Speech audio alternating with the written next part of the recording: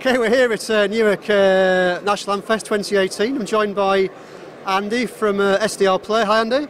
Hi. Hey. We last had a chat back in, I think it was June, back at Friedrichshafen. It was first week of June in Friedrichshafen. Yeah, we just launched the RSP Duo. Yeah, so how's that gone? It's gone incredibly well.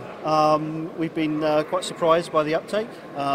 People looking for what they can do with two tuners in a single box. So now the software's got to catch up with where the hardware is. Yeah, absolutely. So how is that going? I know you were saying last time there's quite a lot of exciting things that can be done with this hardware. So how are you getting on actually making that work then in the software? Yeah, so on Windows we had everything is in place for doing things like diversity, noise cancellation, and direction finding, that sort of stuff. We've been working on the non-Windows side so that can catch up.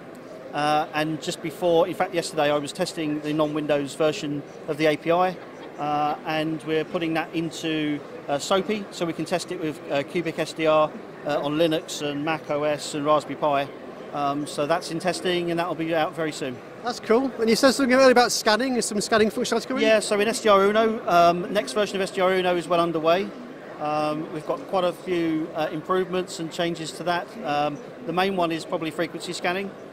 So it'll be arbitrary frequency scan, start, stop, step, with a few extra features.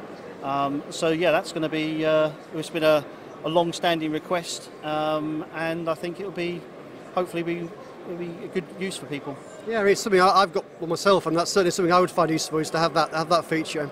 In terms of other areas, so you showed me earlier, you've got this device here. This is is it a PiTop? So we came across via RS.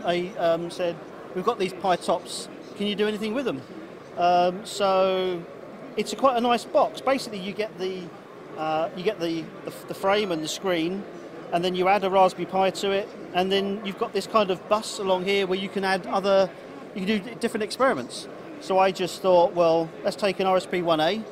It just snugly fits in there, and you've now got a sort of a mobile listening system. So we can just, it's a fully functioning laptop, keyboard, mouse. It's got a battery inside. So literally just connect it up to an antenna, and away you go. You've got all the software on there to do some listening wherever you want. So it's a fully self-contained receiver, essentially, based on SDR technology. Absolutely. This is an older version of the PiTop. Next week we're going to be getting the latest version, and we'll do some modifications to that, and just to show. A lot of people come to us and say, we've got these Raspberry Pis, they're sitting on the shelf, we don't know what to do with them. They could be a bit, by the time you've got a battery and the time you've got the RSP, but this is kind of just a neat sort of all-in-one package. I've also added a rotary encoder on the side, so we can do frequency control with a dial, because I know we all like dials.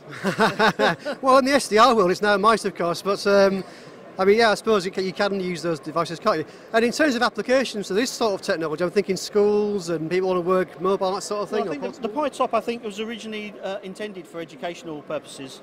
What I was intending to do is to put GNU Radio, in here, and then show that as a kind of as a complete educational package, really. So you can basically take this and show people. You can use GNU Radio to build radios, and it's all inside. Cool, that's really, really good. Okay, cool, Andy, thanks so much for your time, good luck, and we'll see you next time. Okay, good to see you. Cheers. Okay, cheers.